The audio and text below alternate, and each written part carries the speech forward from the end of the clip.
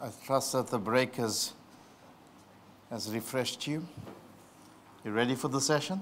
Yes. Good, good. I must confess that the first session was like us cleaning all the cobwebs, doing some house cleaning. And you may not know this, but this is the first time I'm preaching outside of the country of South Africa. So I am as rusty as some of you are. So while you were yawning, I was feeling like yawning also.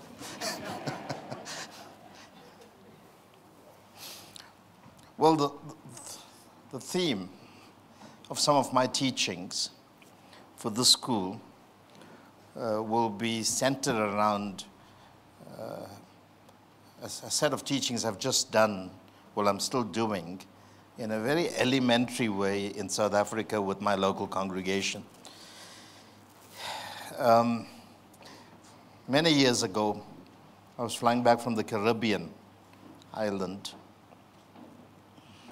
and I heard the Lord say to me that you have no mandate to preach anything anywhere in the world if it has not been first shared with your people in your congregation, and if it has not been tested in the laboratory of your local house.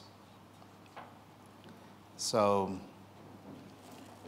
that set a precedent, a kind of a template for me. And it simply meant that if the message I share does not work in my own congregation, then it is not fit for global consumption. So I make sure that I first share the word in Sandton, which is the church that I give leadership to. But obviously when I come to places like this, then I upscale it to a new level, because there I speak pastorally and very fatherly to my local congregation. I don't speak from the office of an apostle, even though some call me that.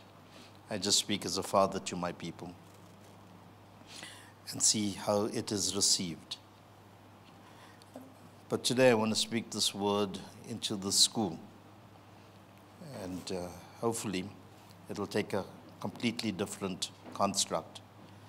The second thing that I learned about the nature of my ministry, that's the condition and nature of what I need to do, is that God has told me that I need to be a pragmatist, very practical in understanding the administrations and implementation of that administration in the church at large. And so He's allowed me to be a senior elder, what you would call a pastor, many would call a pastor, of a local congregation. And to be honest with you, I thought I was being freed from that, because 10 years ago, I was on the verge of handing over the congregation that I led in Pietermaritzburg to a senior son who would then lead that congregation and be freed to give myself to itinerant travel, to what many would call apostolic ministry. But, and I would have liked that because it was quite encumbering to lead a congregation and still lead a global family of churches. But God then said to me very emphatically, I want you to go and raise a family in Sandton, Johannesburg, and I want you to lead that congregation from that gate. And so that has helped me to realize that that's going to become the modus operandi of my life, in that I have to take the responsibility of being domestic, even though I'm also international. But my domestication is more to make sure that if this word does not work in my local church, then my local church cannot be a prototype that can be studied by people that I speak to globally.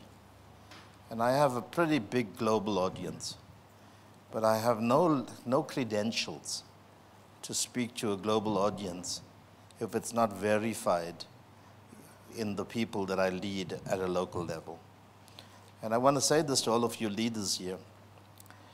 To reach the world, you must reach your own people. If this work does not work, if this word does not work amongst your people, it won't work anywhere. And you know the principles that I've taught you over previous schools. One of it was the come and see principle. The come and see principle is that when Jesus was asked by the disciples of John, after he came out of the waters of baptism, and they followed him, they asked him Jesus asked them when they were following him, "What do you want?" And they responded by saying, where do you stay? Where do you live? And Jesus could have, by modern, if he lived today, he could have given them his website, his YouTube channel address, the link. He could have given them his physical card to say, this is the city I live in, and so forth. This is where I live. But he didn't do that. What Jesus did was, he retorted, he responded by saying, come and see. Come and see. In other words, Jesus was not interested in just telling them where he lived, but he wanted to show them how he lived. This season is a season where you lead by example. It's a season where you cannot preach a message if you are not the message. And houses have to be raised in the season to become first fruit congregations, where people come to sample you to know what the harvest would be like. This is a prototype element. This is a constituent element of something that still needs to appear. And these are how we become examples to the flock. It's great preaching. We've got too many clever preachers. In fact, the church suffers from verbal diarrhea. Everyone spews revelation, but few people can show the whole idea, the whole principle of see, touch, handle. Very few people can do that. So you can hear a great preacher, you go into his house, and it's in total disorder, total disarray. That's why amongst my family of churches, I'm very strict on making sure that our churches are well defined and structured. And our culture represents heaven, not the earth. Not all the challenges we have contextually and situationally or historically. Whatever we do must reflect the dignity of heaven in our lives. So I don't teach anything unless it's first taught to my people. And I'm not saying everyone takes what you say, but at least it must work to a degree there before you can share it with anyone else. So this message was already done, and you probably will get the pastoral side of it if you go to our platforms. But I want to release it as an apostolic message. In fact, this message should reset our sight. This message is about sight, about focus, about your end goal. This message is about your life's purpose. This message is an irrational, illogical message from an earthly perspective, but it is rational and logical from a heavenly perspective. In fact, this message is what God expects of each one of us as we reach the eschatos, the end of our journey. We are fast reaching a place, a consummate place, a perennial place, a finishing place right now in our journey. You know, you start at a place called Egypt, but you end at a place called Zion. You start at a place called mere mortal, but you end at a place called an eternal immortal, one who now lives timelessly. So we are journeying from a child to a consummate place called sonship. These are very, very powerful concepts that can take hours and hours to unpack. So the series, the set of teachings that I will do with you now is going to focus on a title that I'm going to give it called The Perfect Man. The Perfect Man. And please, the word perfect is very important here. The perfect man. This must become your goal to, as an individual, become a perfect man, as a community, become a corporate perfect man, and as the Church of Jesus Christ, to come to the place of perfection. This must become our goal. The word perfect is within the scope of our journey in Christ. I hear many people say it's impossible to be perfect. But it depends on how you define the word perfect. They say no human can be perfect. And I would agree, no human can be perfect. But how the Bible expects us to be perfect and how God defines perfection is something that we have to reconsider and set it as our goal now, as our goal. Christ is the supreme example of perfection. You all know that. How does a man in the person of Jesus Christ become perfect? If you say that only he can become perfect, then salvation is one of the biggest lies ever given to the human race. If only Christ can become perfect, then all of us are going to have a wrong view of Christ. In Christological and theological circles, that will be called a docetic view. The word docetic comes from a doctrine that says that the incarnation was a farce, that Christ did not become flesh. He was not human, that he was in no way the very essence of a human being. I'm giving it to you in simple language today. The docetics said that Jesus appeared to be a man, but it was an appearance. He was not a man in the flesh. He was not human. He did not become corruptible and mortal, and he did not have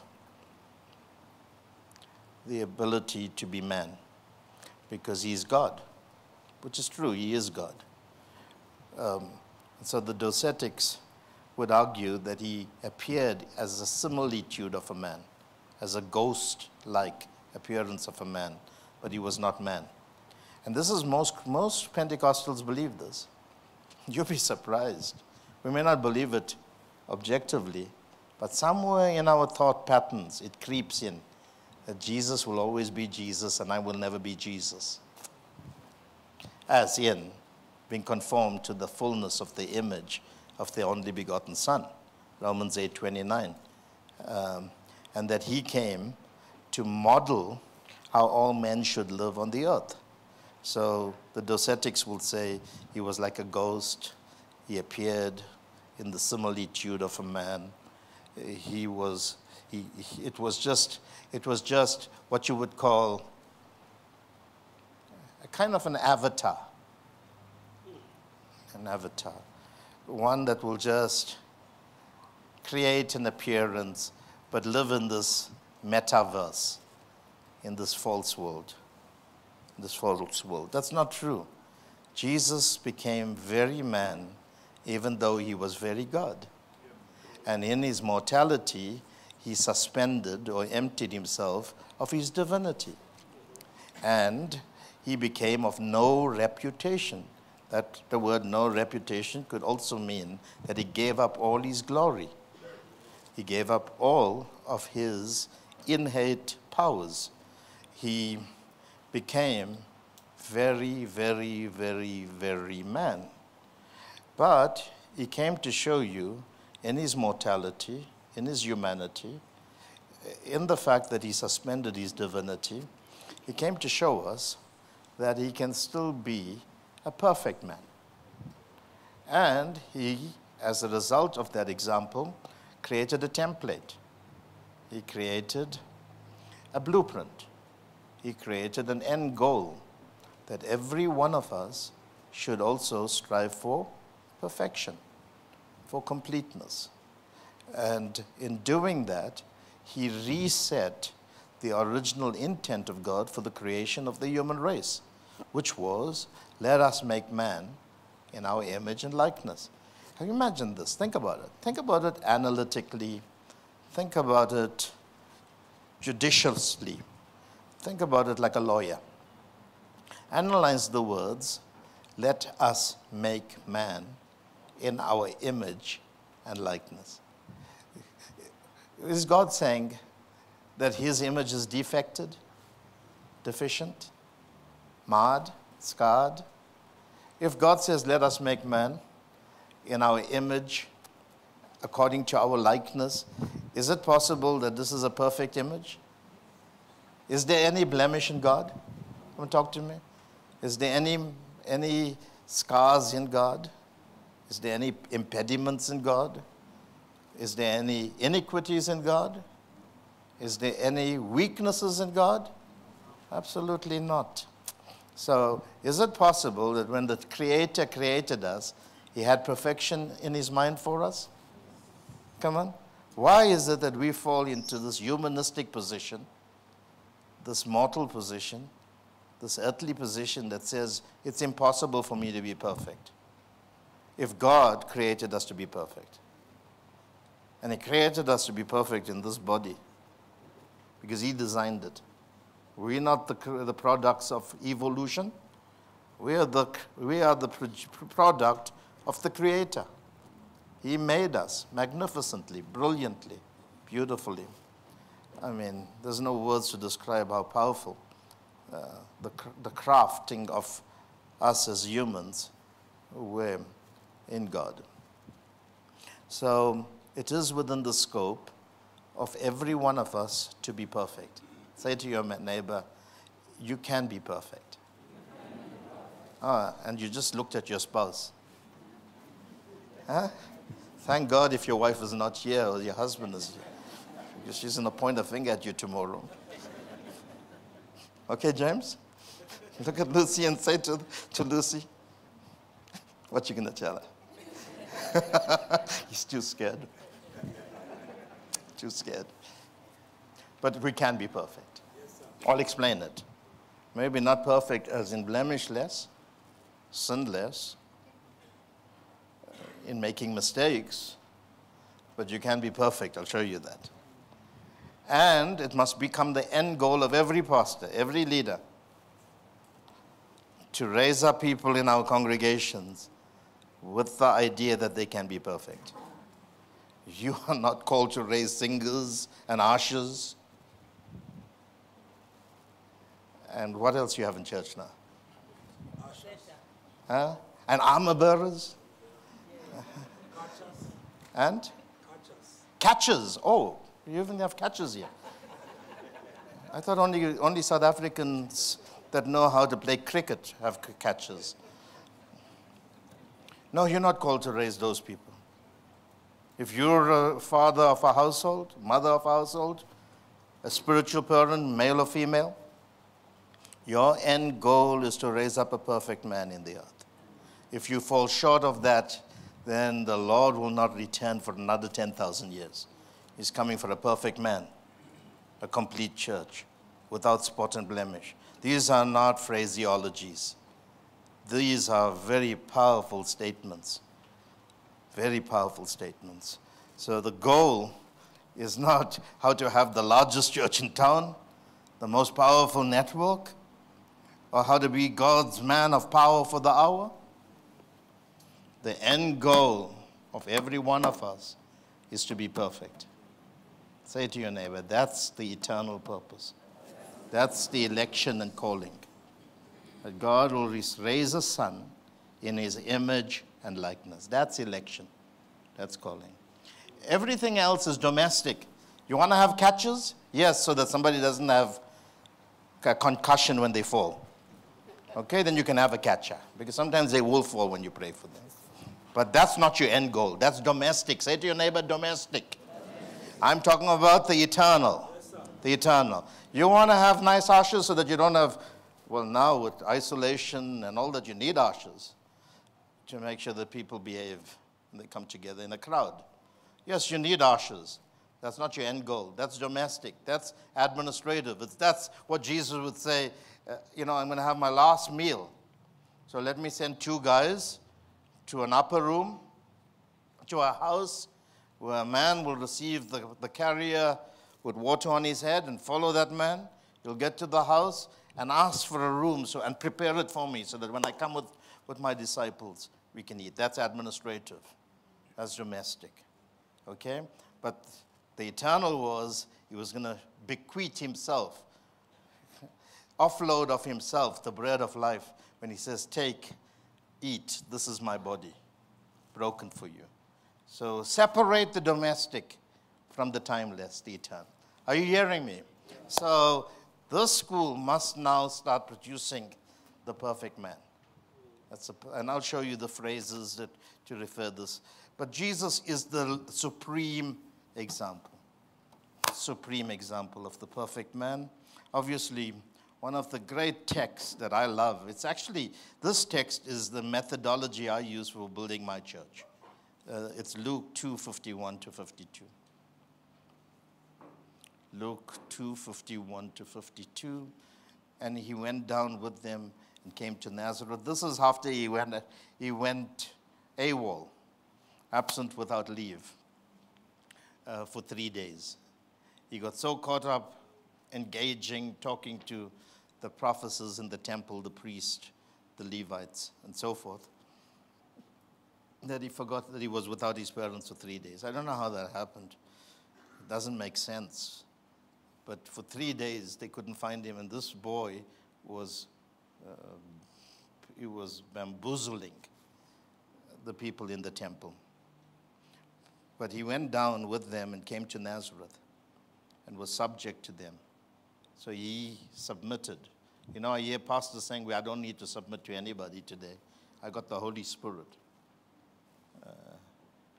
And Jesus was submitted to his mother, to them, that's his father and mother. And his mother kept all these things in her heart. And Jesus increased in wisdom, stature, in favor with God and with man. This is what I call the 4 quadrants of raising up the Son of God in the earth. If you get these 4 things right, and I'm not seeing it in church circles. When I say Jesus increased in his mortality, in his humanity, in his existence, Jesus increased in wisdom. That will be the intellect. Yes, you can argue spiritual wisdom, but he just grew in wisdom. And that's your intellectual quotient. Jesus also increased in stature. That's your physical development. That's another quadrant. A lot of people today do not take care of their bodies. They don't exercise. They don't eat correctly. They don't develop their well-being. And you know what's the excuse? And COVID exposed this. Oh, I'm under the blood. It's not by might nor by power, by my spirit, saith the Lord. I can do all things through Christ. No devil can touch me. And then diabetes takes you. A heart problem takes you. And then you live for 30 years and the pastor preaches and says, it is appointed unto man once to die. God designed that this person die at 30. No, God didn't design you to die at 30. All God said, you'll die once. He didn't say which age. That age is dependent on you. And you live 30 years and it was a tragedy. Not you now, but the person lived 30 years and died. And we say, God knows it was written in heaven, this person will die. No, that's not what God said. God said you'll die once and then you will give an account for your life. It is appointed unto man once to die. You're not going to die twice. That's all it means. But what happened? But because you didn't take care of yourself,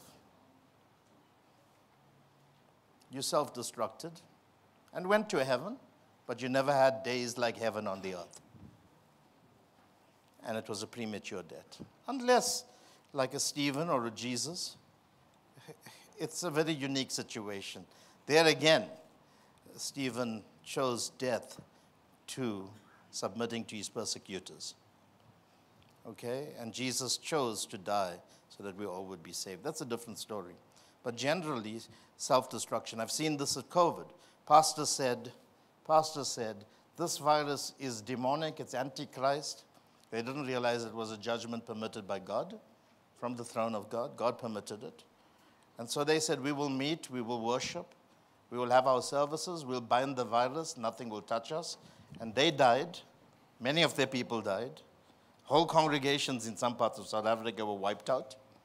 Randolph will tell you stories. In Durban alone, over 50, 60 pastors, maybe 100 died.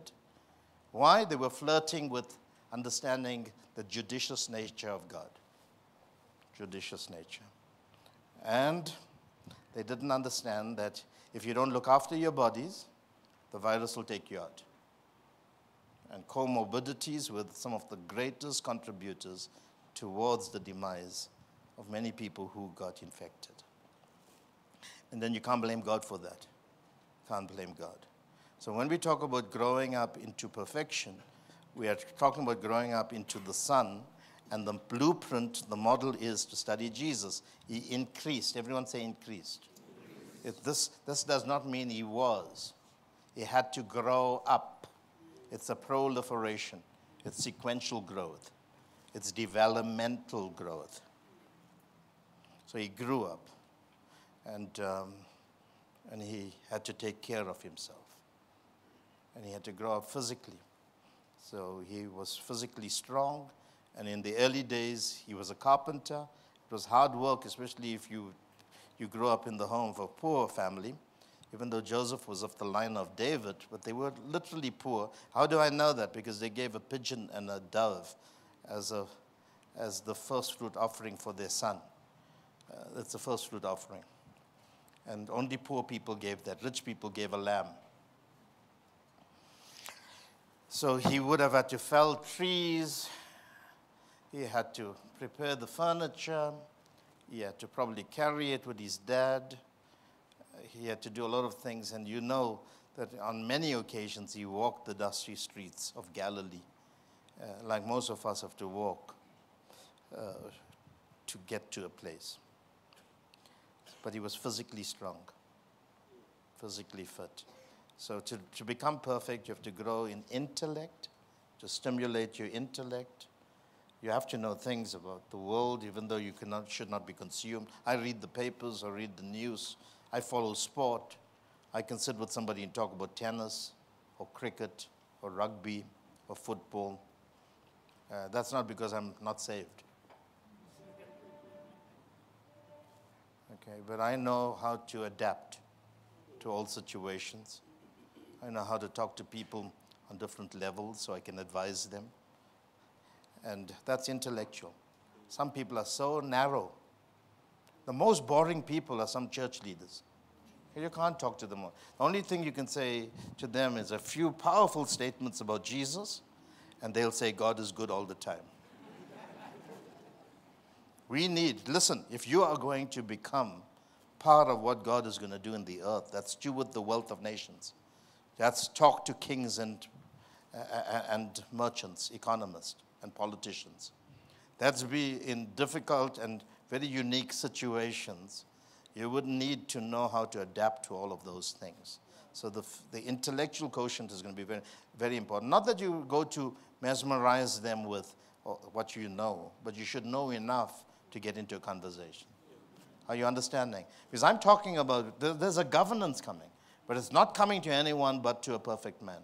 That's why Jesus was called the social light, because he could integrate into various communities and talk to various people, and it did not fit the profile of a religious man. So people like the Pharisees, scribes, and the priest of his day rejected him. They called him a socialite, they called him a wine bibber, They called him a glutton, an overeater. They called him, well, because he was not of the tribe of Levi, it even made things more difficult for him. I want to suggest to you today that if you want to be a perfect man, you have to start to develop physically. You have to start developing intellectually. The next two things is you have to develop in favor with God, which means your spiritual quotient, spiritually. And you should know all the things about all the disciplines, prayer, fasting, how to administrate the word of the Lord, how to steward your time, and all these are spiritual disciplines. And so spiritually, you have to grow. You have to grow. And there's a way with God. You have to know his ways. The word way simply means modus operandi, how he operates. And fourthly, you must grow with men. That's socially. And I already referred to that, socially. You should know how to sit at a table and have a meal. You should know how to use a fork and knife. You should know where to put your bones. You should know which fork to use for which course of the meal. And you know what? You don't have to go very far today. Just Google it on YouTube. Follow the example. Listen, why am I saying this? Because soon, some of you are going to be raised to the highest levels. I mean, imagine a Joseph from a humble family of shepherds to one of the most powerful men in Pharaoh's administration. Do you know what adaptations have to take place to get to those levels? Do you know why some of us can't get promoted? And why God has to restrain our movement to the top? Because we are not ready for it. So when I talk about the perfect man here, just park these four quadrants into the back of your mind. It's going to be very important. Let's talk about it again. Let's talk about it again. And all pastors should learn this, especially in our circles. Because governance, jurisdiction, reach, standing before great people and simple people, all of those things will be part of it. And these four quotients: grow in intellect. Say intellect. Grow in physical stature. Grow in your spirit. Grow spiritually. And grow socially. So develop social skills. Understand cross-cultural communication. Stop thinking as a Kenyan or a South African. Start thinking like a son of God. Don't judge everything through the spectacle of your culture. Sit from the vantage point of the heavenly man.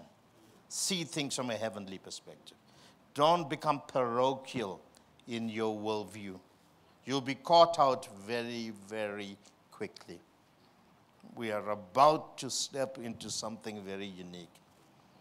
I didn't realize this until God started to expose me to how people think in political circles, in economic circles, how you have to sit in the presence of a billionaire or in the presence of somebody who could be heading the army of your country or sitting in a very, very unique situation. And these people are studying you firstly before they share their hearts with you.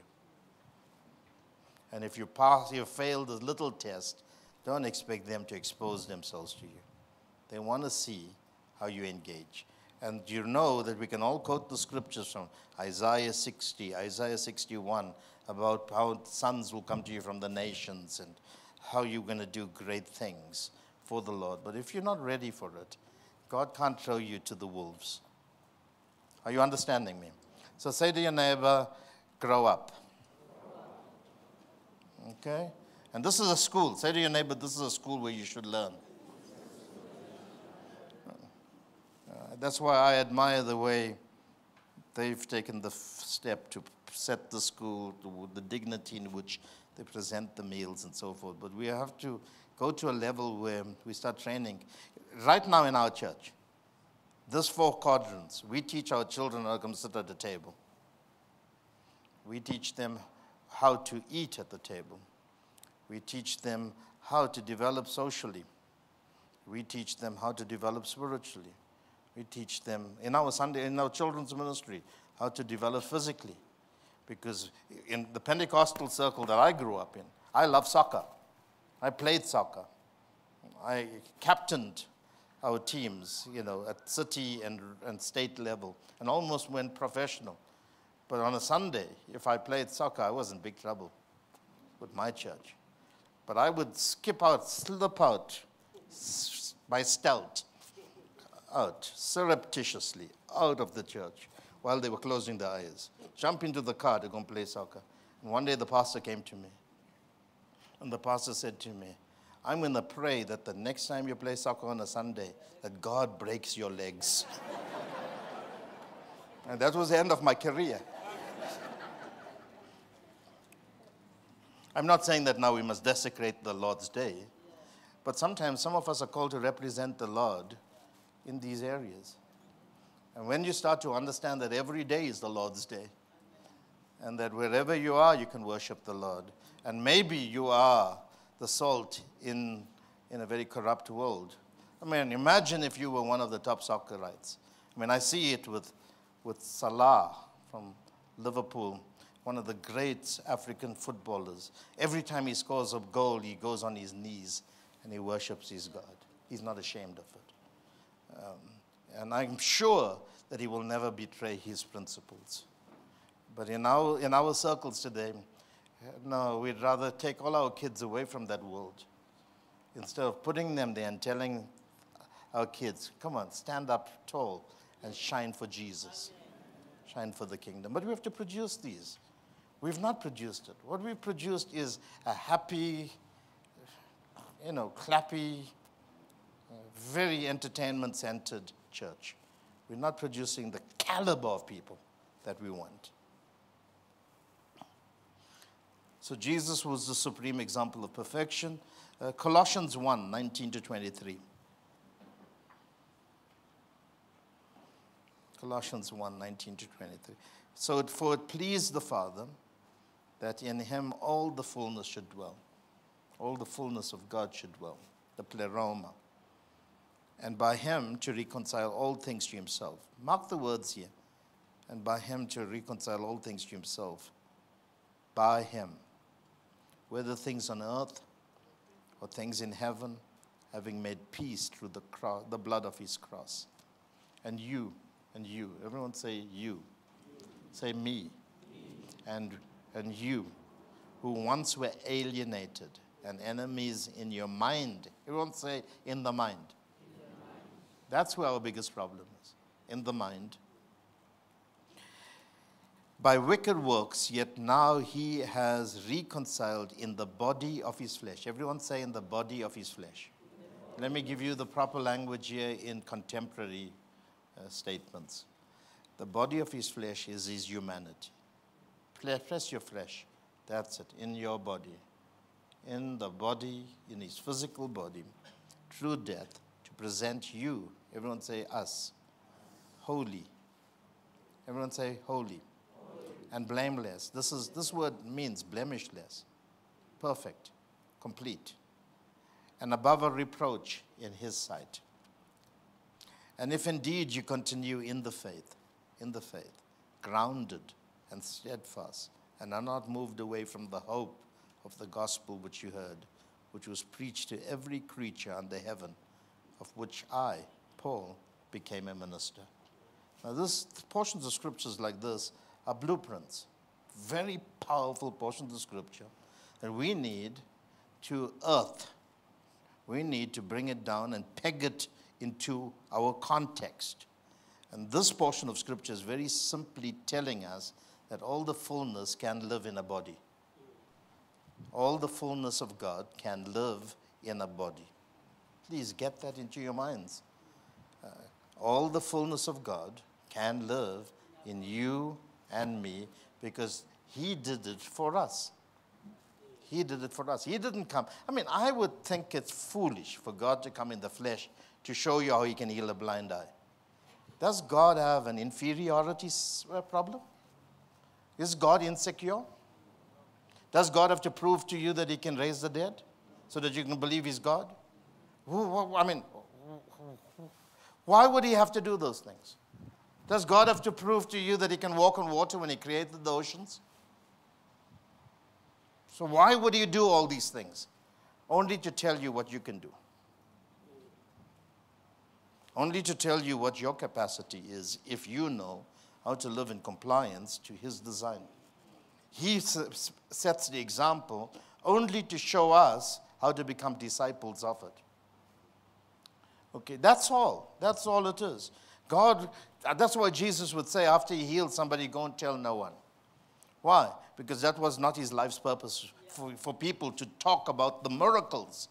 The life's purpose was that through those miracles, you could know how you are supposed to be modeled or formed or squeezed into shape.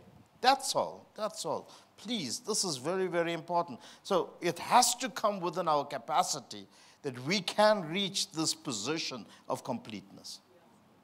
It is within us.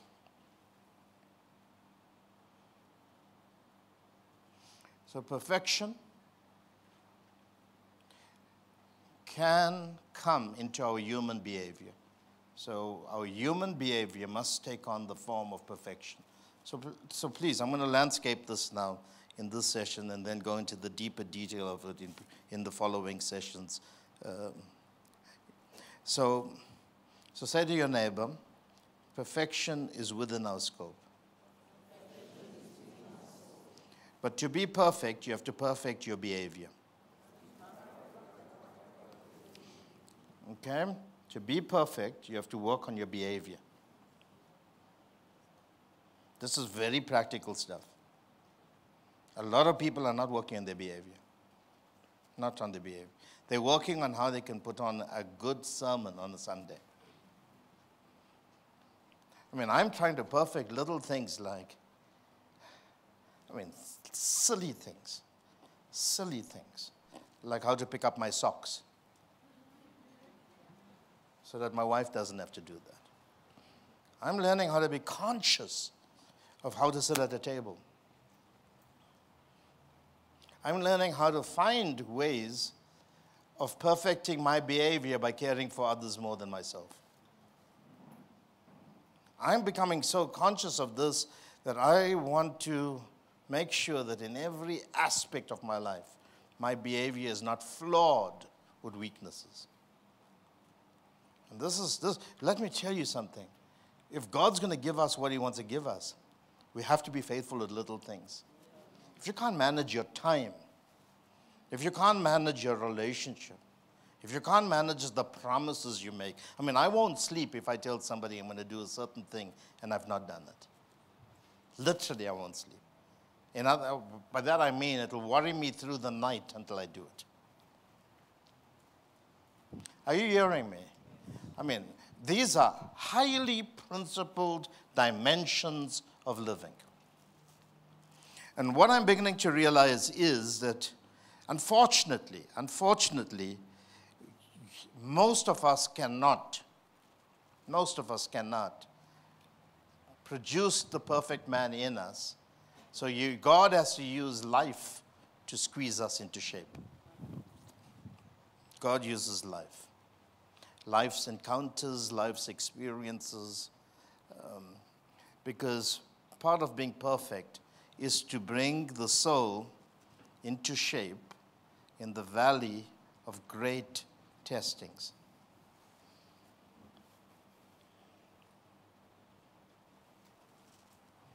Our souls are shaped by life's experiences. At the beginning of the COVID, we as a family, that's my wife and I, and our immediate family was severely tested through the birth of our firstborn son, firstborn grandson, who was 84 days in ICU and was on over 10 machines to keep him alive. And we found through that experience how many areas of our life was not congruent with the word that we preached to the nations. And we had to learn a few things through that experience, because we didn't know whether this child would live or die. He went through 5 operations. And he was our first. And we were consumed by the thought that our own children had to go through something that we felt they did not deserve. But through it, my soul learned a few lessons. One is that no man of God is exempt from suffering. And that suffering is part of the module that brings us into perfection. And in the university of the Spirit, God uses suffering to squeeze the soul into shape. I had to also learn that this was not a time to feel sorry for myself and look for pity from the nations. But my mandate was to continue learning through this very dark and difficult time, knowing that even in the midst of the valley of the shadow of death, the Lord will prepare a table for me. So I didn't go, and no one son of mine can tell me, and Randolph is one of my close guys all these years, quite close. No one son will say, can point a finger at me and say that I was looking for pity from anybody. I wouldn't talk about it in my sermons. I'm actually giving more airtime to it today and last night. Yeah. And it was not that I was living in denial. What I realized was that no man of God is exempt from trials. And if trials do come, it is the fiery furnace that God uses to squeeze my soul into subjection to His perfect will. The other thing I learned was that through this, God intended to bring me closer to Him so that I would be one with Him, even though the situation tried to pull me away from Him. I had to learn in my behavior that every sermon I preach to others must first work in me. Having preached to others, I did not want to become a castaway. So I had to buffet my body, punch my body, beat it into subjection to His will. That's now talking about behavior management. I had to learn in the midst of this to identify with others that went through similar problems, and yet I never felt their pain until I went through the pain. And I realized that we were not an exempt family with a unique experience, but many thousands of others go through a similar experience. So why should I feel sorry for myself when others also are going through a similar situation? And I learned that to be perfect, you have to learn obedience through the things you suffer. Even God permitted His Son to learn not through revelation only, but through suffering. Let me tell you, when you learn how to let these things happen, you start to feel something forming within you that makes you grow up. Are you hearing me? Now, you can write down all your experiences that are negative. But the question is, how did you deal with it when you went through it? It's easy to say that I live for Christ. I surrender my all to Him. But those experiences have to be tested.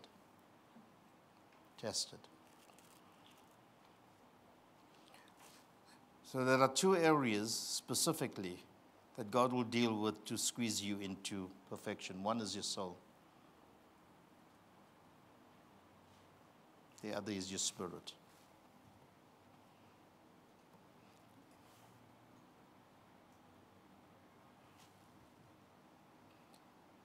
In Philippians 3:12-16, it says, "Not that I have already attained, Philippians 3:12 to 16. Not that I've already attained or am already perfected.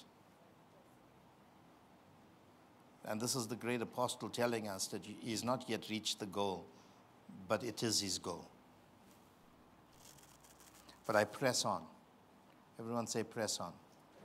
Now you're going to make mistakes, but you have to press on. That I may lay hold of that for which Christ Jesus had laid hold of me. Brethren, I do not count myself to have apprehended, but one thing I do, forgetting those things which are behind and reaching forward to those things which are ahead, I press forward. I've pressed towards the goal for the prize of the upward call of God in Christ Jesus. What's that prize? Not money, not heaven. It is reaching perfection. That's the prize. I'll explain this to you when I teach again. I press towards the goal for the prize of the upward call of God in Christ Jesus. Therefore, let us, as many as are mature, have this mind. Everyone say mature. Are you mature? Ask your neighbor if you're mature. Are you mature?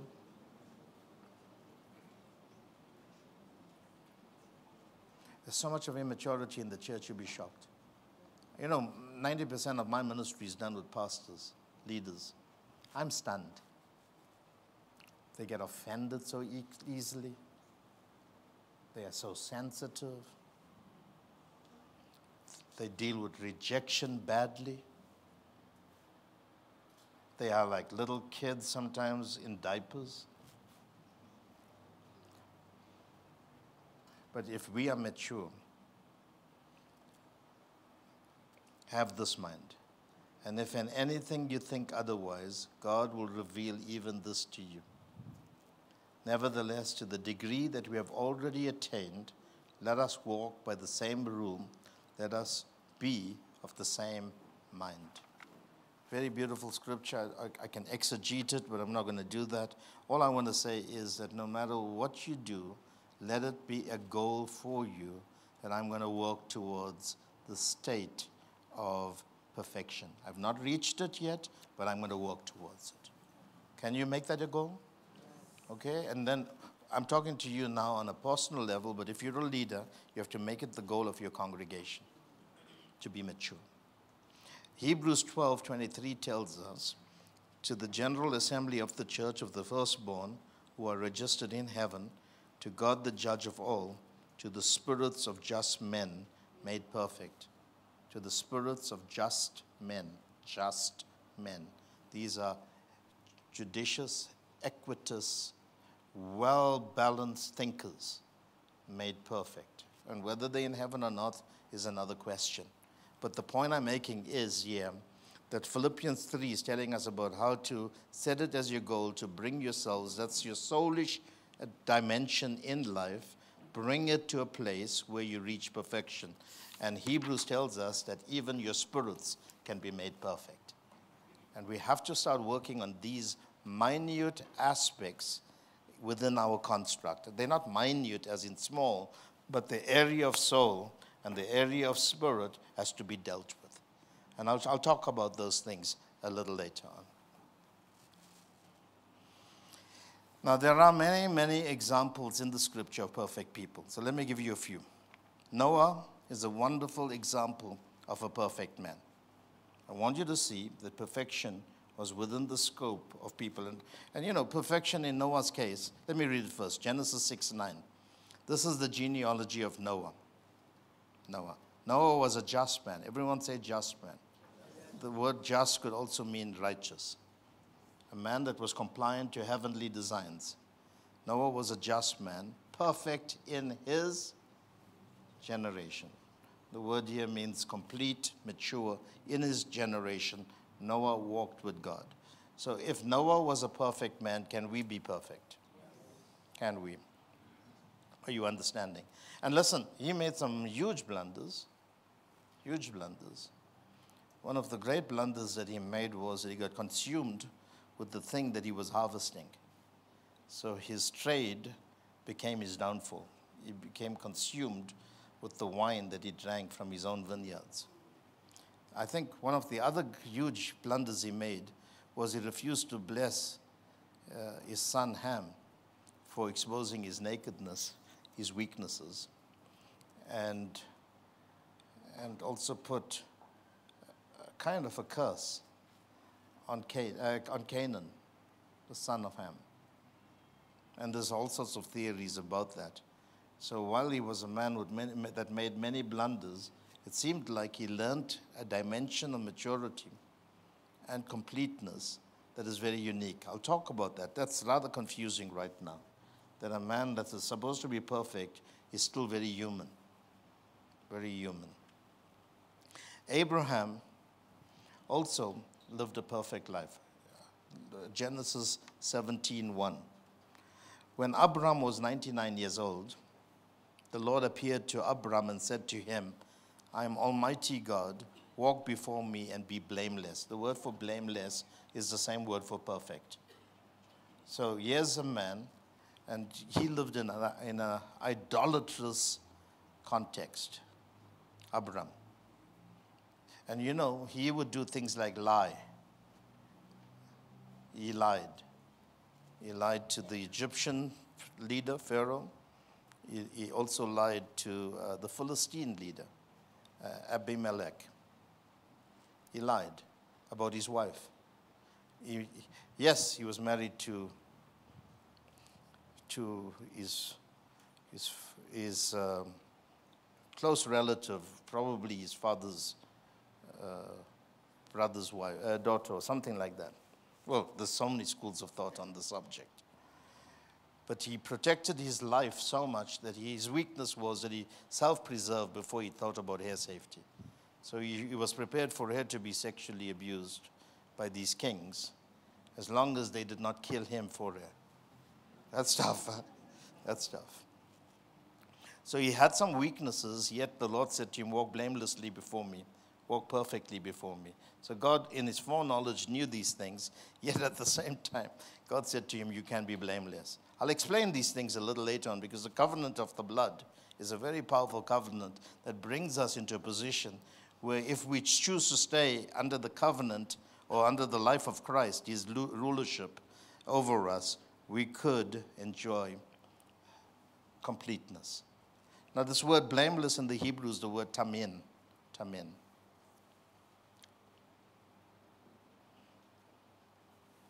And this word has got to do with the entirety of one's life. Like I told you that Jesus grew intellectually, physically, spiritually, and socially. This word has got to do with various aspects, various elements of development in your lives. One is to grow up in a figurative way, to grow up morally, to develop a morality. And your moral dimension has got to do with your soul. This is to have morals. By that I mean to develop a culture of sincerity. Sincerity. Please hear me. I know this is a tough session, but hear me very, very carefully. These are very important aspects because, you know, we've been glossing over our spiritual development. We've not been digging into the dirt to see where we are weak. And sometimes we have a lack of sincerity. By that I mean transparency, integrity, a kind of uprightness. So when we talk about morality, we must talk about understanding how we need to develop a lifestyle where there is moral goodness in us. And I mean it in very simple things like how you treat people when they leave your church. Do you have a morality? Or you behave no less or no better than them? I mean, if somebody comes to you and says, for example, God told me that my season with you is over. What's the behavior that comes out of you as a leader of the Church of Jesus Christ, as a steward? anger, discomfort. You pull your face, pull rank. That's a lack of morals. Of course, you can ask them questions like, did God really tell you? Are you sure about your decision? I don't agree with your decision. But if you choose that this is the way you have to go, then I have no recourse but to release you, even though I may not be able to bless you, because I'm not convinced that you're doing it for the right reason, but I will not put a curse on you.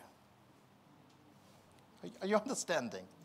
And then you have to learn how to release them and have uprightness, morality. Let me give you a good example. Here's a blameless way. You have your own nephew, your father's son's child. Because your brother dies at an early age, prematurely, and because your father took responsibility of this boy, and then your father died, it now becomes incumbent upon you to adopt him as your own son, and that's how you take care of your Lot. And then there comes a time where Lot now has developed into a man, and he's developing his own business profile, and he's walking in the shadow of grace, not knowing that he's only blessed because of Abraham. And I will talk about that when I talk about the perfect man, how to create environments for perfection to take place. And sometimes you have to learn how to stay in the shadow of a grace carrier that can make you successful. And then this person is prospering because of success. And he thinks it's because of his herdsmen and what he is building. And obviously he puts the spirit of strife in these men. And they start to fight over water in the land that the herds are grazing. And Abraham has to now show a blameless or mature position, because one of the words of perfection is maturity. And the mature position is, we are brothers. Not, you are my son, I adopted you. I cared for you. It was my grace that made you successful. That's an immoral man. When you ever say, my grace made you successful, you are as immoral as the one saying, God told me to leave. You're a very sick soul.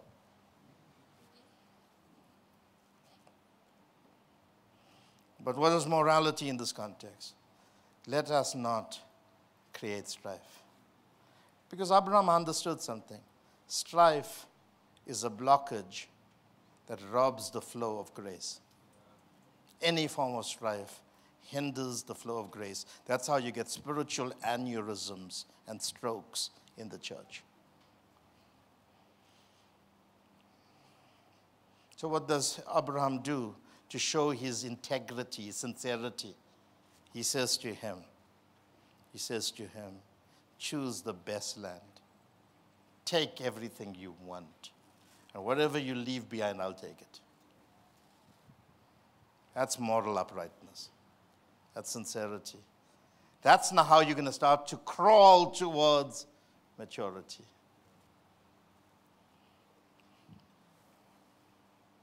I mean, recently I had a young couple. They're not pastors, but I mentored them into a position where they are enjoying great success,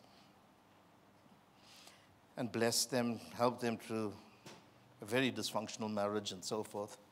And they came to me the other day and they said to me, we feel that we can grow further by joining another apostle who is a very close friend to me, extremely close. And we think that it's best for you to release us. And will you release us so we can go to this apostle and grow with him, because we feel a lot of his teachings. Obviously, in the natural, you feel like your ego just got punctured. And you try to remember all the things you did for them. And you want to bring all of that now as the case to tell them that you shouldn't be leaving. But this message on perfection came at the right time for me. because I couldn't do it because I was going to be politically correct, and you can be politically correct. But perfection for me was, how can I be morally good? If they are going to grow there, and I can't give them the grazing ground to grow there, then I must bless them, release them, as long as they're in the company of my friend, because I know he'll take better care of them than I do.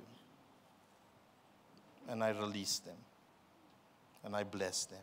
I didn't talk about all the money I invested in them, or how they grew in stature in their career. And if they think that's a better place to be, then so be it. But you know, for me, the litmus test with Abraham was not so much that he released his lot.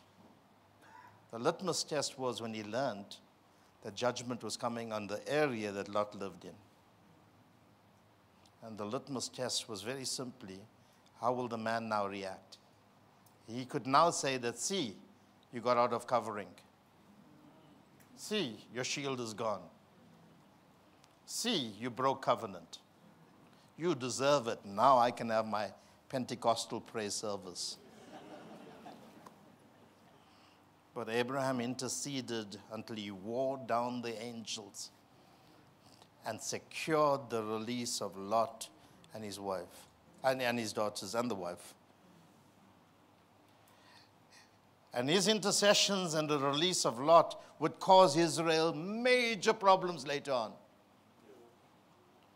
because of those two incestuous children that would be produced by the daughters of Lot, Moab, and what's the other name?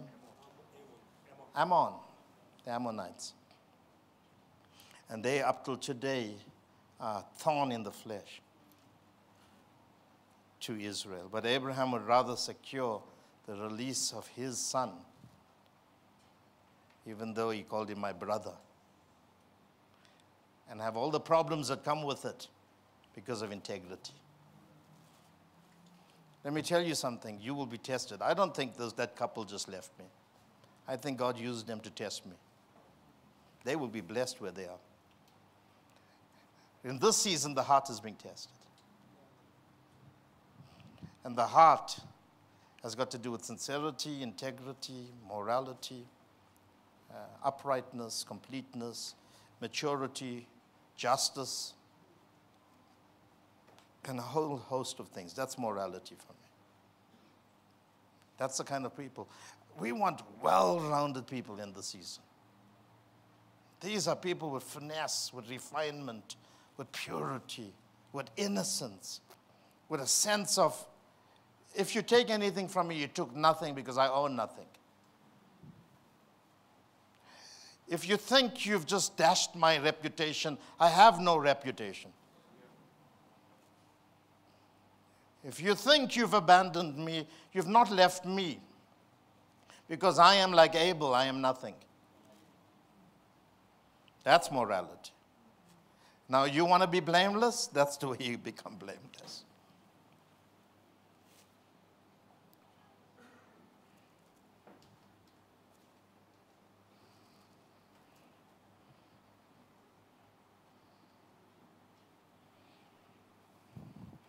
Daniel and his friends were another classical example of perfection. Daniel 1. You can read all the verses. Verse 4 says, and this is what let me read from verse 3. Then the king instructed Ashpenaz, the master of his eunuchs, to bring some of the children of Israel and some of the king's descendants and some of the nobles, young men, in whom there was no blemish. Young people, hear me. Hear me.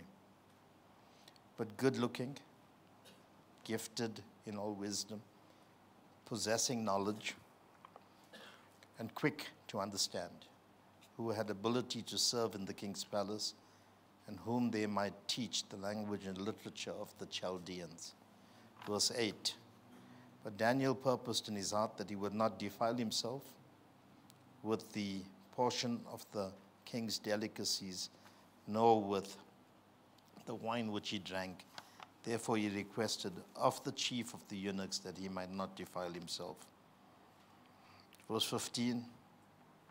And at the end of 10 days, their feature appeared better and fatter in flesh than all the young men who ate the portion of the king's delicacies. Thus the steward took away their portion of delicacies and the wine that they were to drink, and gave them vegetables.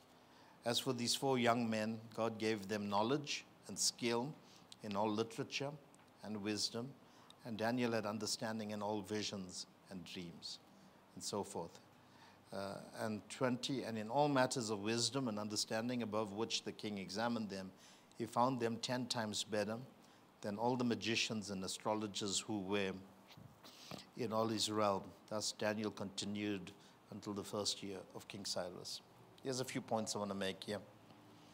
And just hear my heart here. I told you at the outset, at the introduction of the school, that the statements I would make would be very simple, but they will pierce your hearts because they've been surrounded and polished and developed by what the Lord wants to do in the season. One of the things that God's going to do in the season is equalize our understanding of how anointing flows in the body of Christ. By that I mean he is destroying the wall of partition between laity and clergy. In fact, words like laity and clergy are demonic words. They should be used in secular language, not in church circles. Because they have a way of separate. When I say demonic, I simply mean they'll separate you from God. That's what devils do. They seek to separate you from God. That's what demonic is. What do I mean by that? Because most of us think that only pastors or fivefold ministers can be perfect, we don't realize that God is now bringing perfection upon the whole body. And we all are members of the same body. Whether you are in fivefold ministry or not, every one of us are called. The anointing on Daniel was that he was part of a group of captives that would go to Babylon, and he would be part of the prophecy of Jeremiah that in Babylon God will cause his children to prosper, that his thoughts towards them are thoughts of peace and prosperity for them. So they were not going to prosper in Israel. They were going to prosper in Babylon. But when they went to Babylon, the Daniel anointing, and Dan, the name Dan for Daniel, means a judge, judicious, equitous. It means the spirit of righteousness, which is that you know how to interpret life, how to manage life's challenges. And he was a young man. He was not a priest. He was not called to that life. He came from the tribe of Judah, I think. But he had to learn that God wanted to use him in a blameless way. Daniel had a lot of faults and failures like every human being. But when it came to the things of God, he had set his heart on pilgrimage. He set his heart. So here's Daniel being selected with a whole group of young people from Judah to be used in the Babylonian Empire. And Daniel, to be used in this empire, had to follow certain conditions. And some of it was appearance, how you presented your disposition, your beauty. And beauty is in the eye of the beholder. There's no set script for beauty. Every one of us are beautiful, but not all of us think that everyone here is beautiful. Why? Because you're prejudiced. That's all. Everyone here is absolutely beautiful. Or maybe I should say handsome also. But not all of us will be attracted to everyone that we see. But these boys were selected because of their appearance. Put that verse back. There was no blemish. That means these were young people that knew how to decorate themselves, how to present themselves, Please hear me, because there's an equalization taking place. One of the greatest moves of God now is taking place out there in corporate society. I'm seeing promotions during the COVID-19. God told me, stay indoors, stay in lockdown, don't have a church service. I mean, we had a broadcast, but not in-house physical gatherings. He said, you will see increase, you'll see land acquisitions, you'll see promotions, you will see your people getting job increases, salary increases, you will buy properties. I mean, I bought 2 properties during COVID without traveling anywhere, without getting honorariums. You will see some phenomenal things happen, and there will be no unemployment amongst you. And there was a recession in our land. South Africa was downgraded to junk status, economically speaking. Our economy is in the worst state it could be in. And suddenly, my people were just prospering. Just prospering. Our church's income almost doubled during COVID without taking a single offering. Almost doubled. I think we broke all records. And the Lord said to me, all this is a sign that if my people build their lives right, without those so-called church services, I'm not against coming together. I love that. My people, God said, will be blessed. But how you build? And suddenly favor came. Favor came. There would be retrenchments taking place in huge companies. And then they will say to the people that are in our church, to the young people, but because we see something extraordinary on you, we're not going to retrench you. My youngest son, is a mechanical engineer, and he was just before COVID, he got a job with a company where he would have to serve his 2-year internship to be a junior, to qualify as a junior engineer. And during those 2 years, this international company had to retrench 190 people towards the end of the 2 years. And they had a policy, last in, first out. If you came in last, you go out first. And it's a policy. You can't violate those policies. And 190 people, including many, many senior engineers and so forth, were retrenched. They called him and they said to him, we've decided that we are not going to retrench you. He was shocked because he was quite distraught at the idea that the prophecy was not going to work on his life. You know, because I said to our church, there will be no retrenchments. And they said, we're not retrenching you. We see you as talent for the future. And so we're going to secure your position. And you're going to be the exception to the rule. And then I realized, if we produce the caliber of people the world is looking for, this Daniel caliber, but you have to start working towards blamelessness. And it's not just blamelessness as in being free of all human deficits, but moral uprightness, common sense, clean living, learning not to bow your knee to every time they raise the glass to shout cheers to the wine. Learning how to manage yourself in environments like Daniel did. Choosing to follow the diet of the kingdom of heaven. And that doesn't mean that Daniel may not have drank a glass of wine. He probably did. Most of the people in Judah did. It just simply meant that he will not drink the king's wine. He will not go that way. And I want to say to us here today, this is the kind of blamelessness that we need to see come into the church. But today we see our young people that are eunuchs to the world, castigated. The moment they go into employment, their ability to be fruitful is taken away. Then they are managed by the system of the world. And they never produce for the kingdom. They only produce for their masters. They become slaves to the system. They are unfruitful to the world order, to the divine order of God.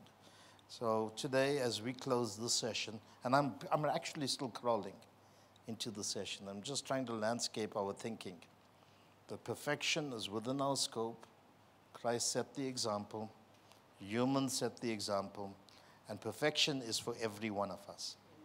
For every one of us. When I do my next session tomorrow with you, I'm going to define blamelessness. I'm going to define perfection. I'm going to show you how we can operate in this dimension.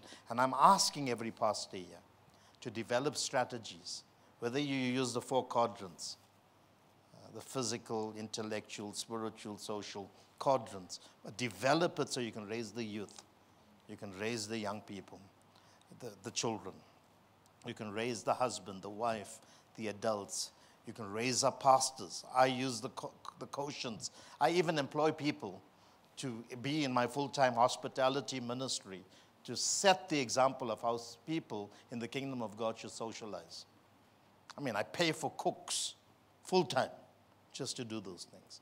I have a pastor in my church that gives pastoral oversight, but one of their auxiliary functions is hospitality. Because if you don't develop this culture, we're not going to produce the kind of people we want in the world. Are you hearing me? So hear these thoughts, muse upon them, but you have to develop strategies out of them. And hopefully by the end of the school, we can see these things happen. Well, God bless you.